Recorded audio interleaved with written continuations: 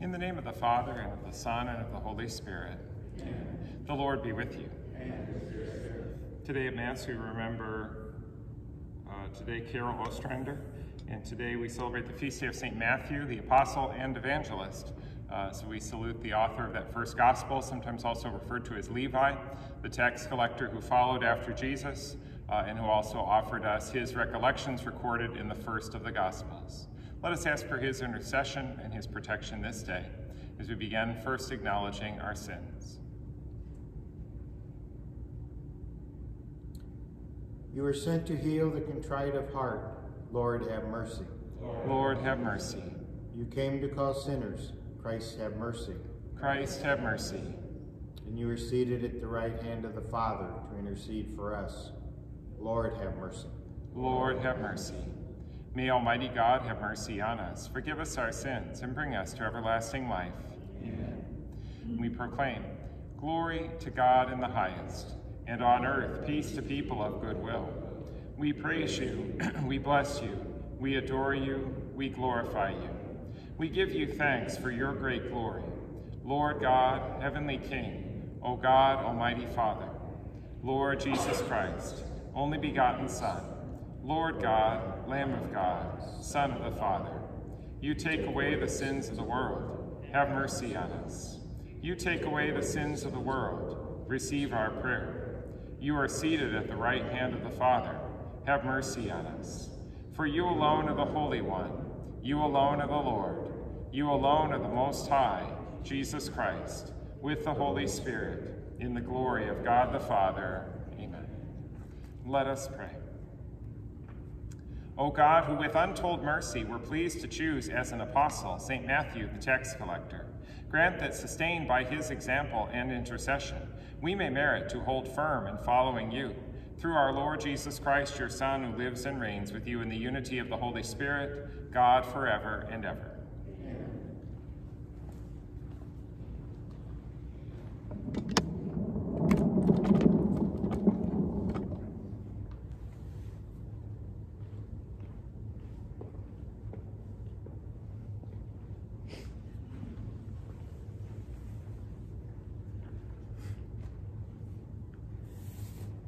A reading from the letter of St. Paul to the Ephesians.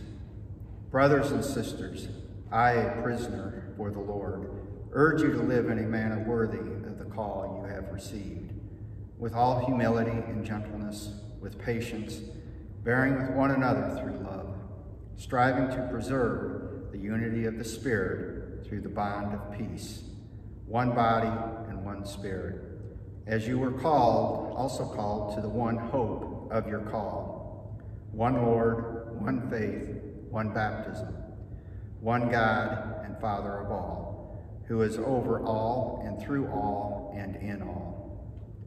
But grace was given to each of us according to the measure of Christ's gift. And he gave some as apostles, others as prophets, others as evangelists, others as pastors and teachers, to equip the holy ones for the work of ministry, or building up the body of Christ, until we all attain to the unity of faith and knowledge of the Son of God, to mature manhood, to the extent of the full stature of Christ. The word of the Lord. The responsorial psalm, their message goes out through all the earth. The heavens declare the glory of God, and the firmament proclaims his handiwork. Day pours out the word to day, and night to night imparts knowledge. Not a word nor a discourse whose voice is not heard. Through all the earth their voice resounds, and to the ends of the world their message.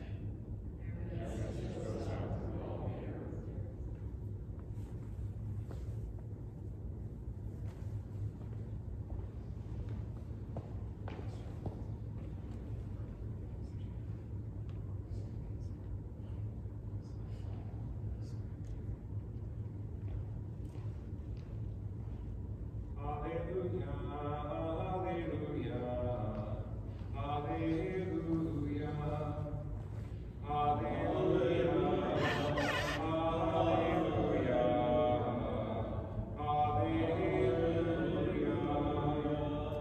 The Lord be with you. A reading from the Holy Gospel according to Matthew. As Jesus passed by, he saw a man named Matthew sitting at the customs post. He said to him, "Follow me." And he got up and followed him. While he was at table in his house, many tax collectors and sinners came and sat with Jesus and his disciples. The Pharisees saw this and said to his disciples, "Why does your teacher eat with tax collectors and sinners?" He heard this and said, "Those who are well do not need a physician, but the sick do. Go and learn the meaning of the words, 'I desire mercy, not sacrifice.' I did not come to call the righteous, but sinners." The Gospel of the Lord. Praise to you, Lord Jesus Christ.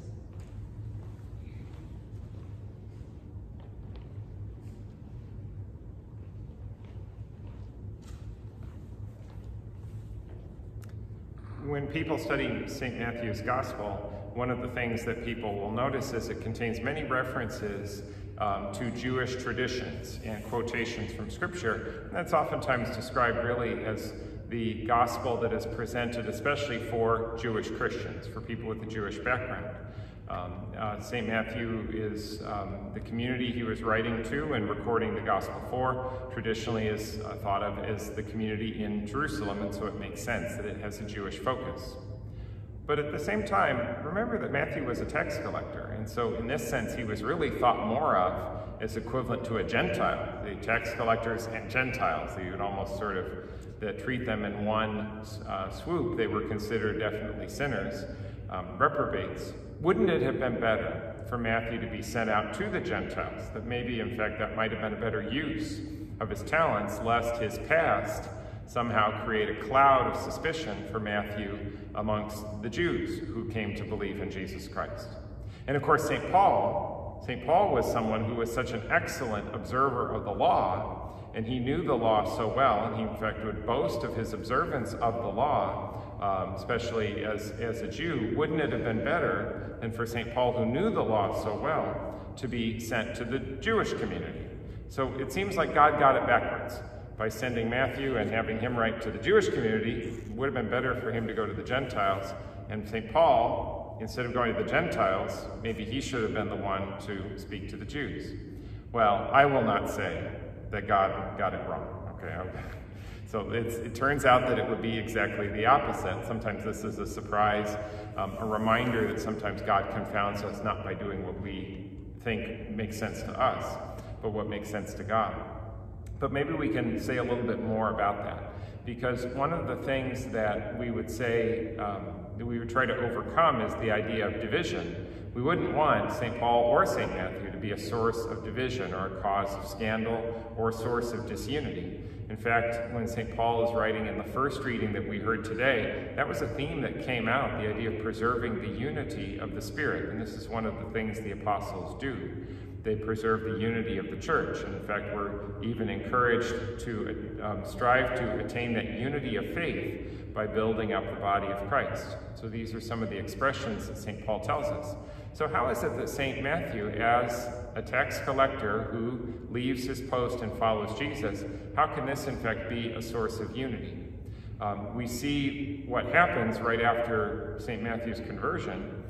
He then welcomes Jesus in his home and welcomes many other tax collectors and those who are known to be sinners. And we see disunity because the Pharisees quickly point this out, say, "Why does your teacher eat with tax collectors and sinners?" So you can see the contradiction, the contrast that is there. But here's where I think there's a great insight in St. Paul's letter to the Ephesians that we heard in our first reading. He encourages us to live in a manner that is worthy of the call that we have received. So just as St. Matthew was called, and as we are called. And then he qualifies it this way, or describes it this way: with all humility and gentleness, with patience, bearing with one another through love. And then he begins to speak about unity of the Spirit. and especially peace. But listen to that humility and gentleness.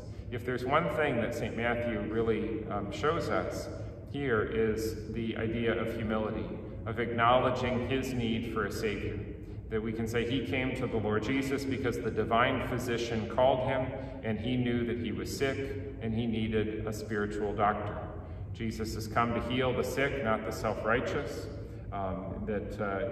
Those who are well do not need a physician, but those who are not well do need him, and St. Matthew recognizes this. Where is the bond of unity? What is it that unites us together? I think it would be the common recognition that every one of us has, which is really ultimately why we're here today, here this morning, is our recognition of our need for the divine physician, our recognition of our need for our Savior, that we need that doctor of souls to come to us to heal us. We are not self-righteous, assuming that we are above our Lord, beyond his help, that we have it figured out. Rather, in fact, we willingly acknowledge that we need his help, and that's what unites us. Humility, enough humility to recognize our need for the Savior. Gentleness and patience, bearing with one another in love, because we know that we have been loved by our Lord Jesus. So perhaps St. Matthew, as a sinner, or one who is known to be a sinner, as a tax collector, maybe he is the perfect person to speak to the Jewish Christians in Jerusalem. Someone who has experienced the Lord's mercy and who can speak to the Lord's mercy. And in that sense, maybe, in fact, precisely, yes, it makes him a perfect representative. So we honor St. Matthew today, who followed Jesus as an apostle, but also who left us these precious words that we have recorded in the first gospel. It's a great source of inspiration for us. But let us not just simply learn from the words of the gospel, from the example of St. Matthew, who is ready to get up, to follow after Jesus, and ready to appreciate this offer that the Lord gives us of his mercy and his love.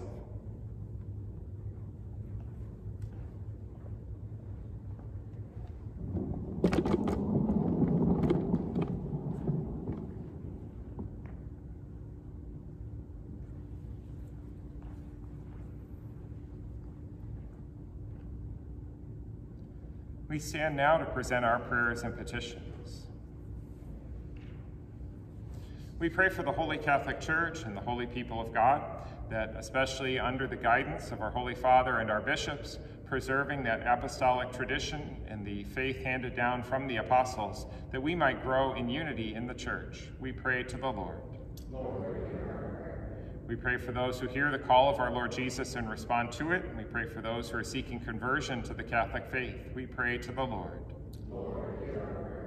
We pray that every one of us might grow in humility, humbly acknowledging our sins and our need for the divine physician. We pray to the Lord. For the sick and the suffering, that they might be cured of their illness and their ailments, for physical, for emotional, and for spiritual health, we pray to the Lord. For all of the faithful departed, remembering the deceased members of the Ostrander family for whom this Mass is offered, we pray to the Lord. And let us pray for the protection of our religious liberties, our freedom of the church, our freedom of conscience, and the freedoms of the church, as we say, Saint Michael, the Archangel, defend us in battle. Be our protection against the wickedness and snares of the devil. May God rebuke him, we humbly pray. And do thou, O Prince of the heavenly host, by the divine power of God, cast into hell Satan and all the evil spirits who roam throughout the world seeking the ruin of souls. Amen. Almighty and merciful God, hear and answer these prayers that we make in faith, for we ask them through Christ our Lord.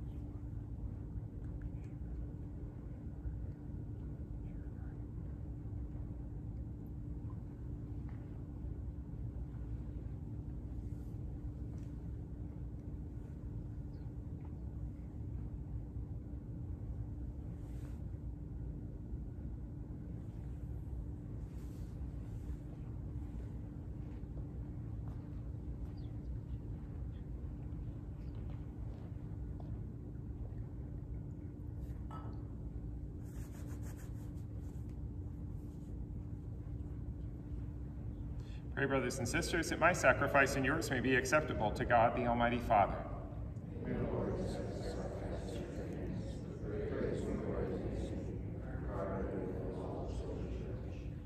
As we celebrate anew the memory of St. Matthew, we bring you sacrifices and prayers, O Lord, humbly imploring you to look kindly on your church, whose faith you have nourished by the preaching of the apostles. Through Christ our Lord.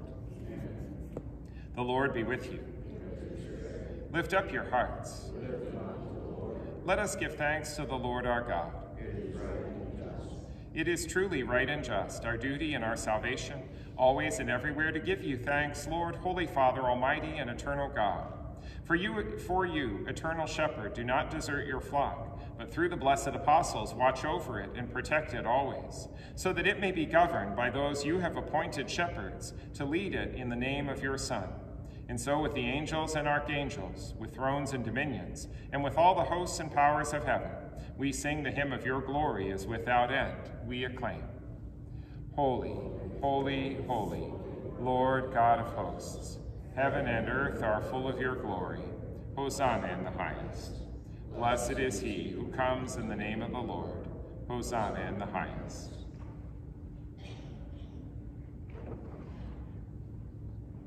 To you, therefore, most merciful Father, we make humble prayer and petition, through Jesus Christ, your Son, our Lord, that you accept and bless these gifts, these offerings, these holy and unblemished sacrifices, which we offer you firstly for your holy Catholic Church. Be pleased to grant her peace, to guard, unite, and govern her throughout the whole world, together with your servant, Francis our Pope, Daniel our Bishop, and all those who holding to the truth, and Louis's assistant bishop, and all those who holding to the truth hand on the Catholic and Apostolic faith. Remember, Lord, your servants.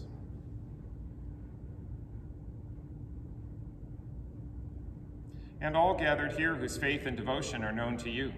For them we offer you this sacrifice of praise, or they offer it for themselves and all who are dear to them, for the redemption of their souls in hope of health and well-being, and paying their homage to you, the eternal God, living and true. In communion with those whose memory we venerate, especially the glorious ever-Virgin Mary, Mother of our God and Lord Jesus Christ, and blessed Joseph, her spouse, your blessed apostles and martyrs, Peter and Paul, Andrew, James, John, Thomas, James, Philip, Bartholomew, Matthew, Simon and Jude, Linus, Cletus, Clement, Sixtus, Cornelius, Cyprian, Lawrence, Chrysogonus, John and Paul, Cosmas and Damian, and all your saints. We ask that through their merits and prayers in all things we may be defended by your protecting help. Therefore, Lord, we pray, graciously accept this oblation of our service, that of your whole family. Order our days in your peace, and command that we be delivered from eternal damnation and counted among the flock of those you have chosen. Be pleased, O God, we pray, to bless, acknowledge, and approve this offering in every respect. Make it spiritual and acceptable, so that it may become for us the body and blood of your most beloved Son, our Lord Jesus Christ. On the day before he was to suffer, he took bread in his holy and venerable hands, and with eyes raised to heaven, to you, O God, his almighty Father, giving you thanks, he said the blessing, broke the bread, and gave it to his disciples, saying, "Take this, all of you, and eat of it, for this is my body, which will be given up for you."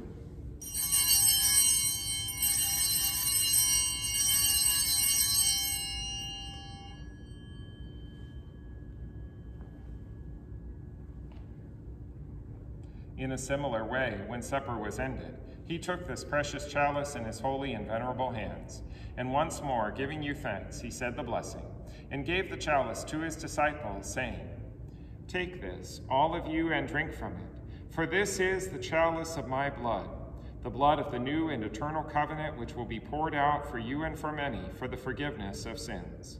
Do this in memory of me."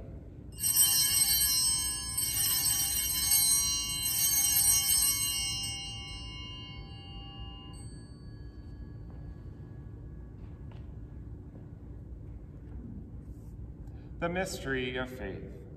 When we eat this bread and drink this cup, we proclaim your death, O Lord, until you come again. Therefore, O Lord, as we celebrate the memorial of the Blessed Passion, the resurrection from the dead, and the glorious ascension into heaven of Christ your Son, our Lord, we, your servants and your holy people, offer to your glorious majesty from the gifts that you have given us, this pure victim, this holy victim, this spotless victim, the holy bread of eternal life and the chalice of everlasting salvation. Be pleased to look upon these offerings with a serene and kindly countenance, and to accept them as once you were pleased to accept the gifts of your servant Abel the just, the sacrifice of Abraham our father in faith, and the offering of your high priest Melchizedek, a holy sacrifice, a spotless victim. In humble prayer we ask you, Almighty God, command that these gifts be borne by the hands of your holy angel to your altar on high, in the sight of your divine majesty, so that all of us who through this participation at the altar receive the most holy body and blood of your Son may be filled with every grace and heavenly blessing. Remember also, Lord, your servants, who have gone before us with the sign of faith and rest in the sleep of peace.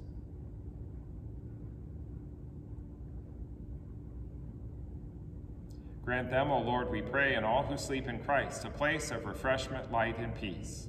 To us also, your servants, who, though sinners, hope in your abundant mercies, graciously grant some share in fellowship with your holy apostles and martyrs, with John the Baptist, Stephen, Matthias, Barnabas, Ignatius, Alexander, Marcellinus, Peter, Felicity, Perpetua, Agatha, Lucy, Agnes, Cecilia, Anastasia, and all your saints. Admit us, we beseech you, into their company, not weighing our merits, but granting us your pardon, through Christ our Lord, through whom you continue to make all these good things, O Lord. You sanctify them, fill them with life, bless them, and bestow them upon us. Through him and with him and in him, O God, Almighty Father, in the unity of the Holy Spirit, all glory and honor is yours, forever and ever. Amen.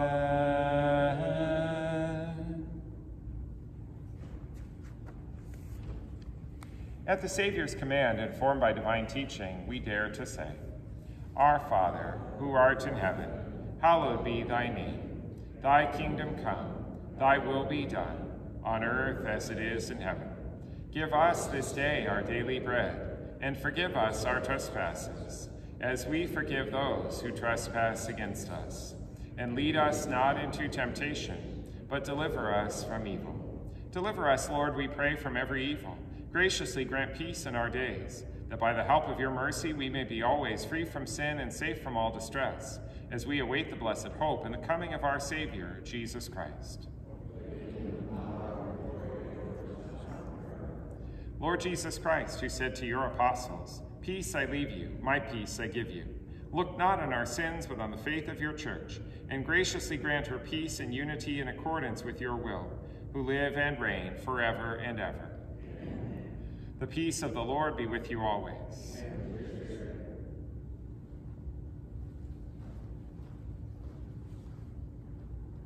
Lamb of God.